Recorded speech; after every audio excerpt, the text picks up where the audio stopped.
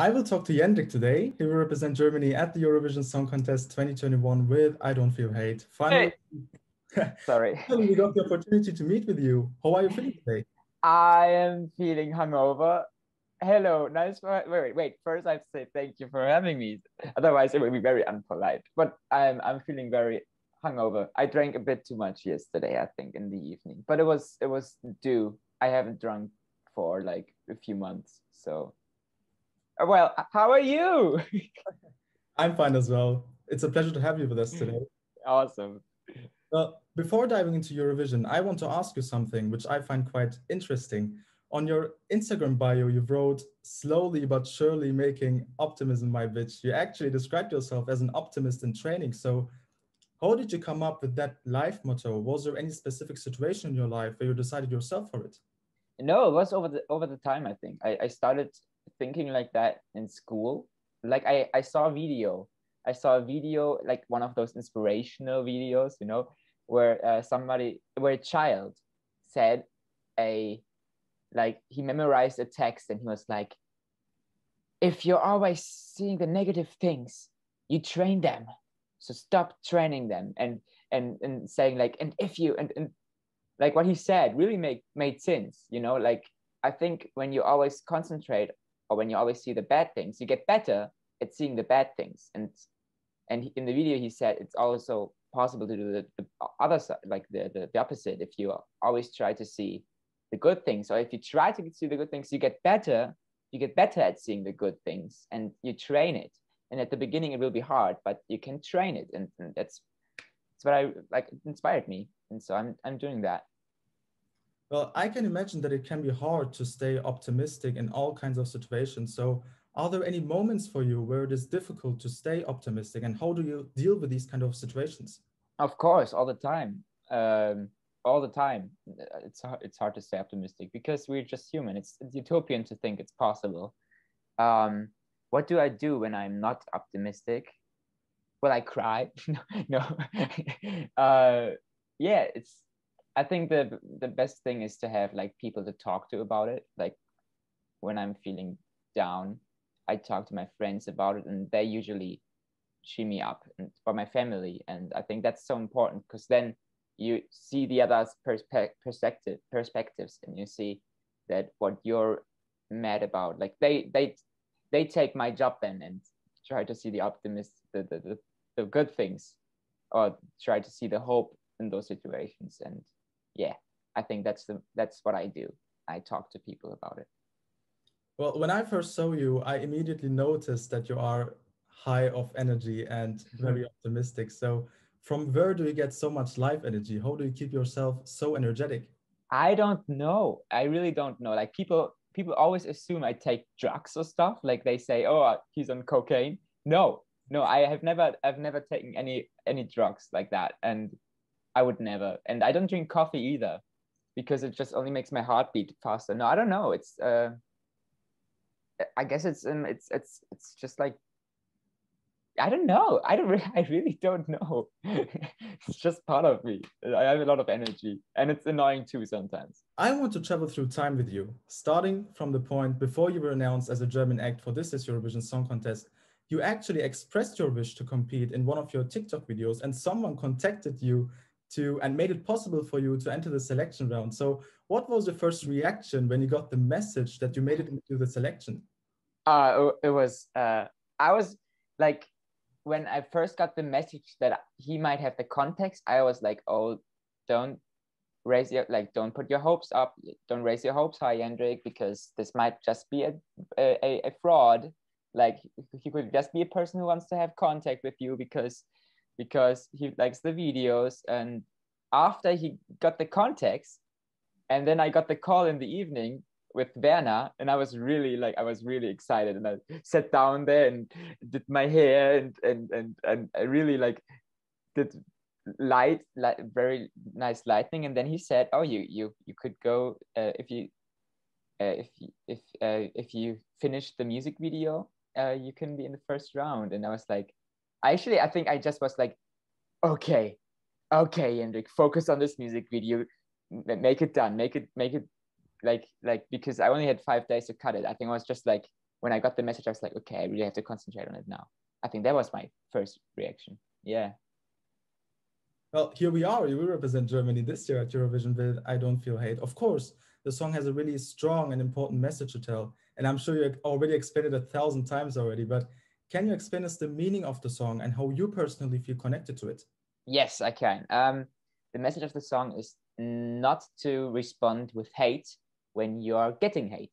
So if somebody's bashing you, if somebody's patronizing you, you should not fight back. You should not wait. You should fight back, but you shouldn't patronize back. You shouldn't bitch back. So like, so it doesn't become a bitch fight with two people like bitching on each other. But yeah, find a respectful way to tell a person that what they are doing is hurting you. And I find that message really important because I see it online. Like when I, because of course, because of the song, I try to post like stories where people hated on me and try to show how I respond to that. But like a lot of the followers are like, oh, I hate that person. Oh, he's so stupid. Oh my word. How can you be so calm, Jendrik? He's so bitchy. And I'm like, no, but that's the message of the song, that those people don't mean it. Like they are hating on me right now, but we can talk to them in a respectful way that they are hating, and maybe they will, and usually they understand it. Like it's really true. Like yeah, it's and it worked in my life a few times, so why not put it on the Eurovision Song Contest stage to spread that message with the world? Well, the music video to your song deals with 6 different kinds of disrespect, and you actually started kind of a project where you talked about each of them with people who have experienced disrespect, and the outcome was huge. So many people shared their stories with you. So my question is, how did you come up with the idea of this project, and what was your intention when starting with it? Well, like when the music video came out and when I saw the reactions of it, I noticed that, well, of course, a lot of people didn't get the stories because the music video is very chaotic. There's a lot of things happening, and of course, I made it like to entertain also. So most of the people were like, "Oh, this is fun. This is fun." But so I felt like I should point towards those stories because we just, like me and my friends, we decided on those stories because we wanted to share, like we wanted to make aware of those kinds of disrespect. And so I decided to talk about them. And yeah, because it's 6 stories, I decided to talk about them in 6 days to just make aware of them. And it was amazing how many people shared their experiences, and that and also their advices, which I really really love, because there were so many different advices on how to deal with those kinds of disrespect and hate. That was, yeah, really inspiring for me. Well, unfortunately, you just mentioned it. You also received disrespectful messages after your song has been released. And as your song is about dealing with hate, I think it's quite important to know how you handle with these kind of situations. So, how do you personally deal with hate? I try to like respond to it when, okay, there's 2 different kind of hates. If like the hate I receive online right now, if it's, well, okay, so there's the shallow hate, which is like, oh my word, his hair looks ugly, he's so annoying. And that one you can just brush off and be like, oh, okay, they just want, like, I don't care, I like my hair, I like how I am, so it's cool that you think that, I don't care. If it's hate like towards me personally, like, oh, you're gay, I hate that, or oh my god, I'm so hurtful, I'm so hurt because you put a genital into your music video and it really offended me. I try to respond to that because yeah, because I like to, like, I want to interact. So if the person says I've offended them in a nice way, I say, oh, I'm sorry, I will change that. But if they say, oh, you offended me, I hate your song, I hate you, this is so stupid, I say, okay, but you could have said it in a nice way, couldn't you? And well, usually, like, sometimes it works, sometimes it doesn't, but I try to see the person as a human being, not like as a hater, because yeah, because everybody has bad days, I guess. So if it's just like shallow hate, don't take it seriously. If it's hate like against your sexuality, take it seriously and respond to it, but not in a hateful way. Well, the song itself is very energetic, so I'm very curious to find out how your performance will look like in Rotterdam. Can you give us some details about what we can expect from your staging? Well, it will be very energetic. I'm moving a lot. I will be moving a lot around. It will be fun. It will be fun. Well, speaking about your performance, we have to talk about your performance at the Spanish pre-party. I personally loved it. You could see that it was made to share joy and positivity. So I wonder, how did the concept behind the performance happen? Can you tell us the backstory? Of the pre-party. Yes.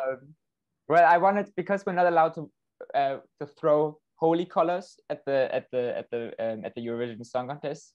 I wanted to put that into a pre-party because I was like, oh, I love that because it's like part of the song. So we did that, and then I don't know, we just went to the church basement where we shot the music video, and like right in front of it is the little place where we shot the pre-party, and it just like actually it wasn't planned to do a one take. Like he had multiple cameras on us, but we knew we only had one chance because of the holy colors. So we like yeah, we planned it, we staged a bit, but not like we staged so much more. We had like so many ideas. We were like, oh, we have to put this in and we have to put this in. So half of the things did not happen because in the moment of the shoot we forgot. But yeah, it was just a lot of fun. Thinking about it, it was like I said to them, we have to put so many ideas into this so that we are stressful. We have to be stressful. So otherwise there will be moments of boringness. And they were like, Jendrik, we can't do all of it. It was like, yes, we can. Yes, we can. And they were right. We couldn't. Well, as you know, this year, each country has to record a live on tape performance, which will be used in case they cannot travel to Rotterdam. And you actually recorded yours in Lithuania and you met with the group and had a great time. So, how were the recordings for you? Are you satisfied with the outcome? Yes. Yes. Well, I'm satisfied, but it's not 100% that what we want to see, what we want to show in Rotterdam.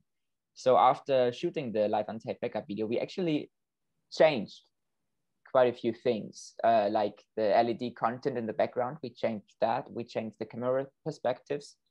So I am really hoping that we will be able to perform live, as the live on tape backup video is not quite the thing yet.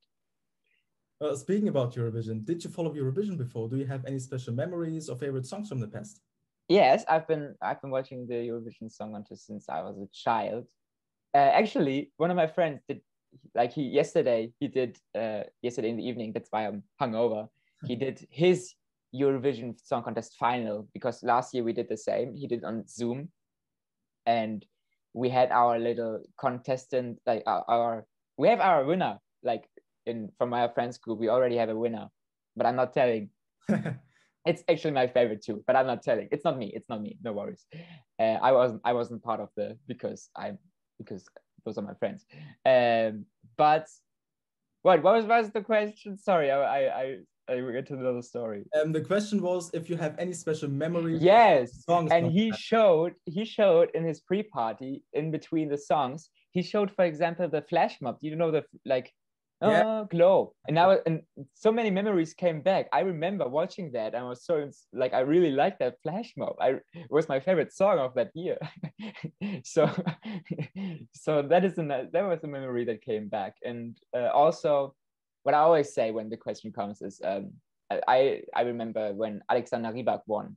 Like, well, that was a great moment because I used to play the violin. It's over there, and so seeing somebody playing the violin in a pop song, and yeah, which was really impressive, and I really like that.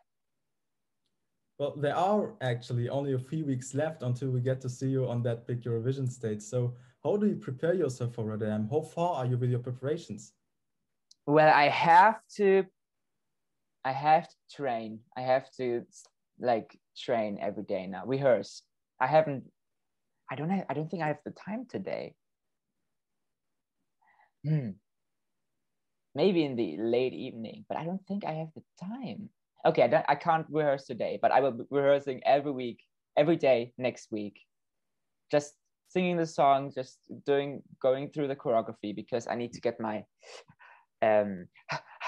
that otherwise I'll be like, don't fear, hey, I just fear, and I don't want that. So those will be the main preparations, just doing the thing all over again, doing it like in a loop. So, and otherwise everything is ready to go to Rotterdam, and we will see there, right, what we have to change. Well, we can't wait to see your performance in Rotterdam. Jendrik, thank you so much for taking the time. You have lots of fans here in Turkey. Do you have a final message to all of our readers at easyturkey.com? Yes. Enjoy the show. Just enjoy it. Like, see the Eurovision Song Contest for its reason why it got created, to come together and to celebrate music together, and not only as a competition where you hate that song or you like that song. Don't see it like that.